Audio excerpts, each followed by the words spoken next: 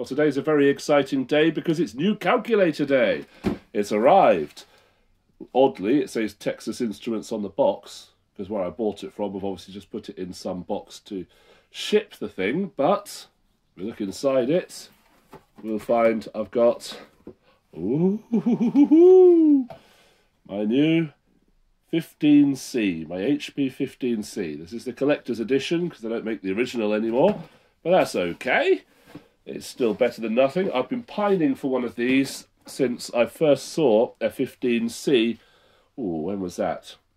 2017, 2016, something like that. So 7, 8 years. Maybe that's not that long. Let's move the camera a bit closer. This, of course, the original HP 15C was released around 1981, I think. Might be 1982, around 1981. And it's a very, very advanced calculator indeed. Very nice calculator. I originally saw a university professor was using one when they came to visit my school to give a lecture. I fell in love with the thing, but couldn't get hold of it. And now they've released a released a limited edition one, which I didn't manage to get hold of, but they've released a collector's edition, which apparently fixes some of the bugs that the limited edition one introduced. Well, why are we still using calculators in a world where we've got smartphone apps? And I've got my preferred smartphone app. Just get something so I can open the box. My preferred smartphone app is the RealCalc app, because it does a very, very good job of RPN, reverse Polish notation. So in a world where everyone has a calculator on their smartphone, why on earth would we bother with physical calculators? Well, there's something about the keyboard, the tactility, if that's the word, of the keyboard that you just can't beat. So I'm going to crack this open. Now, I know it's a collector's edition, but I've read on the online forums that these are shipped with the batteries inside them. And if you're ever going to, there's a little symbol down there to warn you of that. And if you're ever going to store things as a collector that are electronic, you make sure you take the batteries out because they will leak eventually. And when they leak, they will destroy. They will destroy your calculator or anything else that's around them. Yeah, so 2 CR2032 batteries.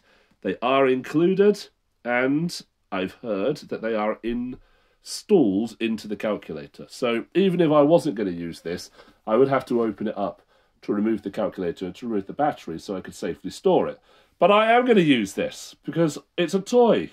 And if Toy Story taught us nothing, then it taught us that toys should be played with.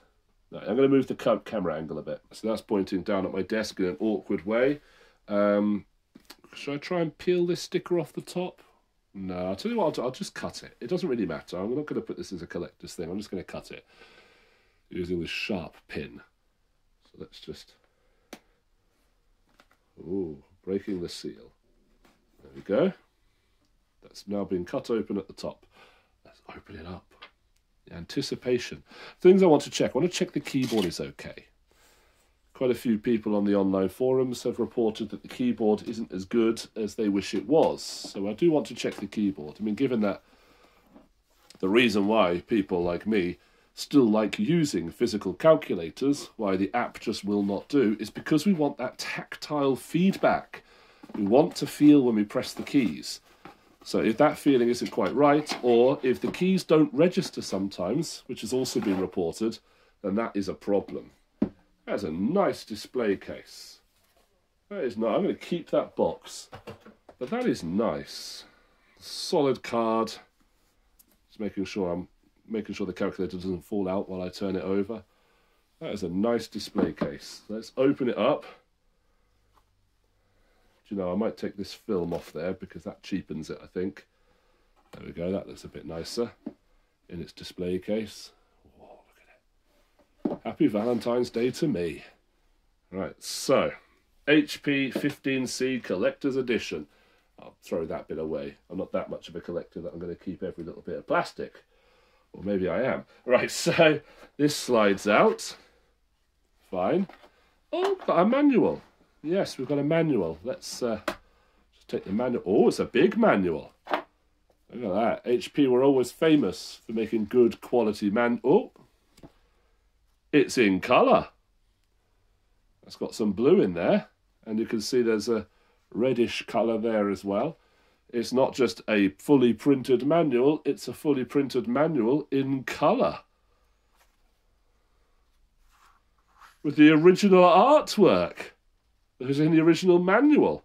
It's a shame it's not ring bound so that you can lay it flat. That'd be better. What was that? Working with matrices, I think I just saw. Numerical integration. What else have we got? Finding the roots of an equation.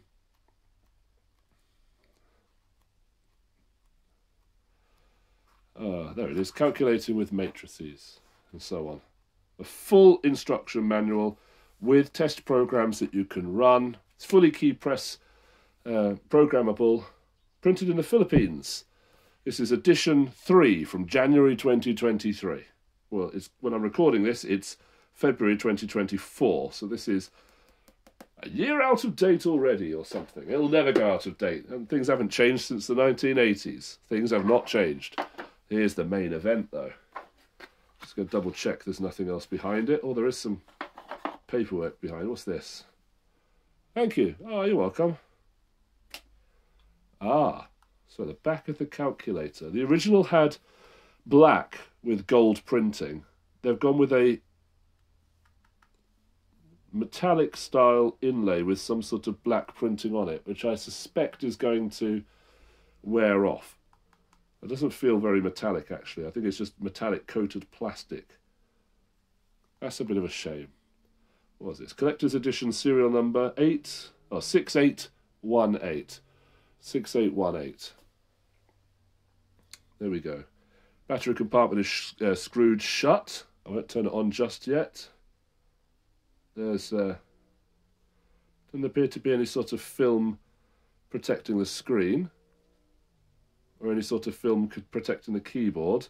Some of the other people I've talked to said there was, and they peeled that off. This doesn't appear to have that. So hopefully this isn't a return. And if it is a return, hopefully it's not a return that someone's done because of the keyboard issue that I was talking about. What have we got in here? We've got, oh, they slide out from the side. We've got our, where's the English bit on there? I'm blind. I can't see English on there. I guess that's not the English one then. Oh, wait, there's more. Where's the English one on there? Can't see English on there. Maybe that's not the English one then. Let's have another look. Yeah. Oh, there's the English one then. Well, I assume this is just, so it's got avis legal. I'm going to use my keen linguistic skills to say that's a legal notice of some sort. And I suspect this is just the warranty information. Well, how odd. Where's the English one? GR. That's Greece. Not being blind, am I? There's no English warranty information. Maybe they're supposed to be, and if this is a return, which is going to upset me a bit, that bit was taken out. How peculiar. Or maybe it's in the English manual anyway. I don't know. I'll look it up later. This is our fake leather cover. Oh, it's very, very flexible. Oh, very, very flexible. Let me just compare that to a different one. Yeah, let's compare that to this one here. So this is an original HP 12C. And you can see the leather case is much more rigid. Doesn't have that texture on it. I mean, I suspect this is genuine leather. I don't know. I could look it up, which would make me, being a vegan, uncomfortable. This is fake leather, vegan friendly, but it is very flexible. So that's my 12C. Oh, with the 12C, you notice on the back, that's what I'm talking about, the gold print. That's what was on the original. What else have I got? This calculator was bought for me as a present by my old form group. This is a 12C Platinum edition, and it's turned. I've got the batteries taken out, so it's not going to turn on. That's where they went for the plate on the back, which is what we've got on the new the new 15C. Obviously, it says something different because the calculators do different things. But yeah, this doesn't have a screw fastening this one shut. whereas this one does. But this case is really rigid. I'm tempted to use this case actually with my 12C just because of how much more rigid this case is. Let's see if this fits in okay. Should do, they're all the same form factor. Yeah, that fits in there quite nicely. And then, trying to get the thing out might be a challenge now. There we go. So I prefer this case, the case that came with the Platinum edition. So I might mix and match a tiny bit here. Yeah, I might mix and match a tiny bit. I mean, I'm comparing it to this one here. This is the Swiss Micros DM41L, which is the same style as all the Swiss Micros clones. Again, I've taken the batteries out of this one. Printed on this, I think it's titanium, probably not in the larger ones. Serial number 881. But this is a nice cal. I really like this calculator actually. But even then, the case is a lot more rigid. A lot more rigid. So that's interesting. Anyway, I guess it's time to turn the thing on and give the keyboard a test drive. That's what I'm interested in. I'm not going to do this video where I'm going to show you all the different features it has. It's going to give the keyboard a test drive. So let's reposition the camera again. Right, that's probably about as sensible as we're going to do it. Let's turn the thing on. Oh, there it is. There's 7 segment displays with dots. Let's change the display mode. There we go. So they'll now put it into what they call scientific notation, standard form. That's a bit better. Right, let's type some numbers. Yeah, no problem. Enter key works quite nicely from the top or the bottom. +1. Let's clear that. Come on. Let's use RPN. So 5, enter 6 times. Push. There we are. 9, subtract. There we are. So that's 21. 8 plus 29. 4 divide, 7.25. Nice. Pi, there it is. So that's, keyboard seems okay at the moment. The feel of the keyboard is very similar to the others. Let me get some of the others. Let's get my Swiss Micros. In fact, let's get all of this style. I'm not using the credit card size Swiss Micros because that would be an unfair comparison, I think. Right, so let's start by comparing, let's move those out of the way. Let's compare the keyboard between these two.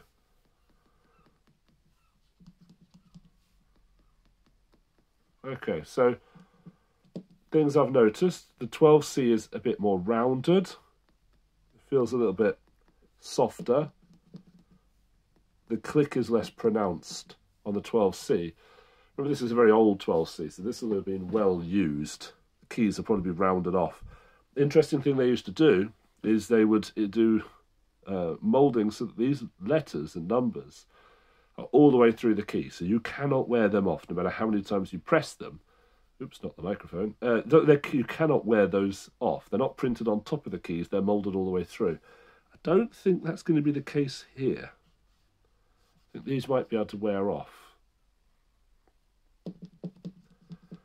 And it feels, it's hard to describe. This feels a bit squidgier than this.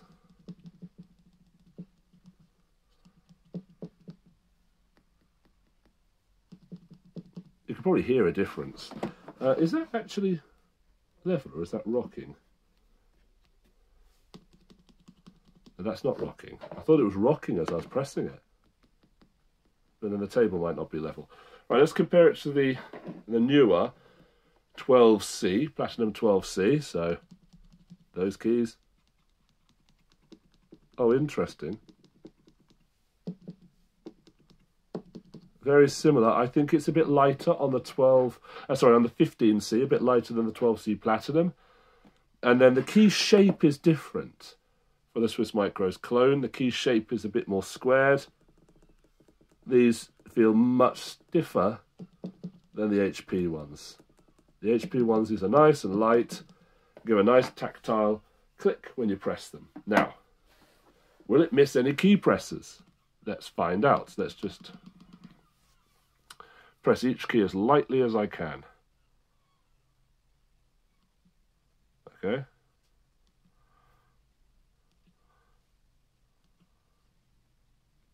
I'm removing my finger the moment I feel it click.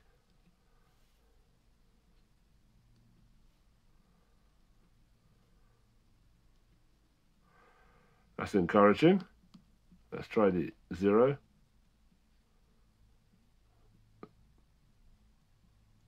Oh, we can't have 2 decimal points. Come on. That's... yeah, I think that's pretty good, actually. Add that to 0. I get that. Yeah, subtract it. Get that. Times I should get 0. And divide 0. So it seems to... the moment the key is depressed and clicks, you can feel it give. It does seem to be registering these keys. Let's try the enter. Yeah. I can't get the enter to register without the click. So that's pretty good. How about the minus, the backspace? No, that's pretty good. No sort of key misses there. Right, try sign. Okay. Try cosine. Yeah, that's fine. Let's try tan. Let's try tan again. Very, very gently. Did that press it twice?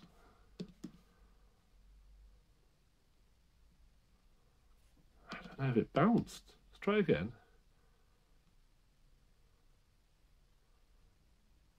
Just rocking my finger on it and trying to do it so that it doesn't click back up again.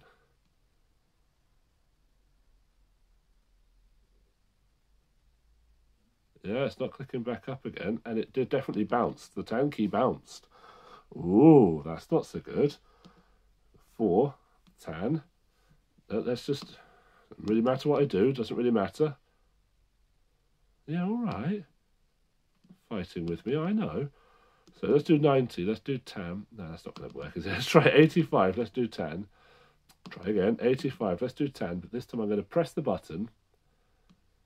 And then I'm not going to fully release it. I'm just going to lift it very slowly. I'm using both hands to support my finger. So, you know, I'm really pushing this to its limit.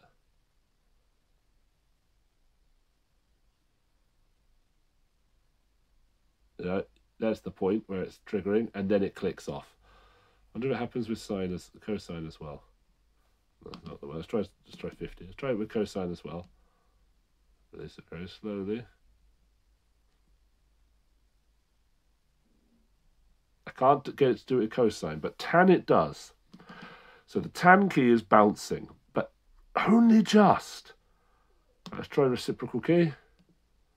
Let's try pressing it so that it's... oh, interesting. Right, let's try that again. Reciprocal key. Will it register before it clicks? No, but will it register if I now just gently rock my finger without letting it click off? Try again.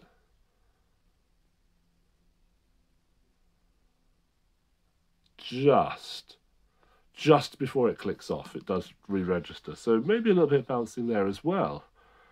So, okay, the keys aren't perfect, but given that you're going to be pressing it like that, I'm pretty happy. I mean, I don't think I'm going to press 60 cosine and think it's doing it twice, or 60 tan and think it's doing it twice. I don't think that's going to happen. Let's try it again. 60 tan, 60 tan, 60 tan, 60 tan. I could do this 100 times. Well, if I hit the buttons. I don't think it's going to bounce. I don't think it's going to do it twice. That one looked like it did. E looked like it did. Let's try that again. I'm barely rocking that. I mean, I just basically held that down.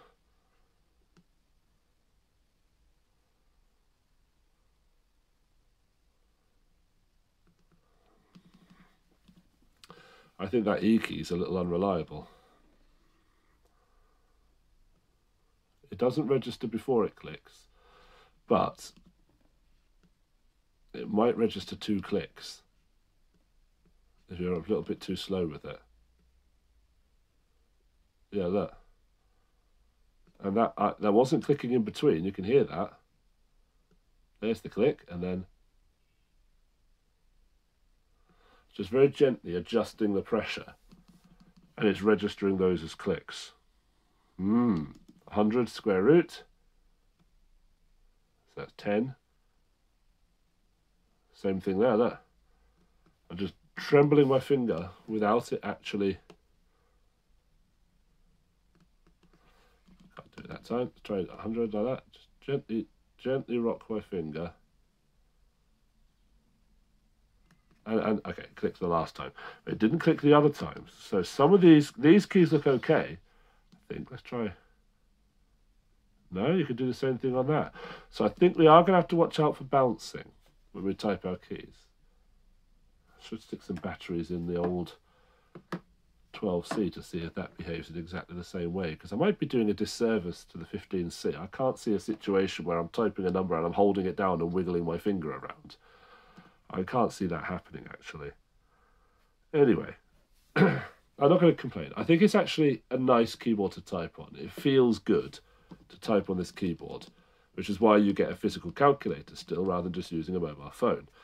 A little bit concerned that it didn't have a plastic layer on the keys, because other people I've communicated with on the various fan forums for HP said it does, and on the screen as well. This one doesn't seem to have that, so it might be a return, which would be a shame, but the condition of it looks very good. Yeah, let's go into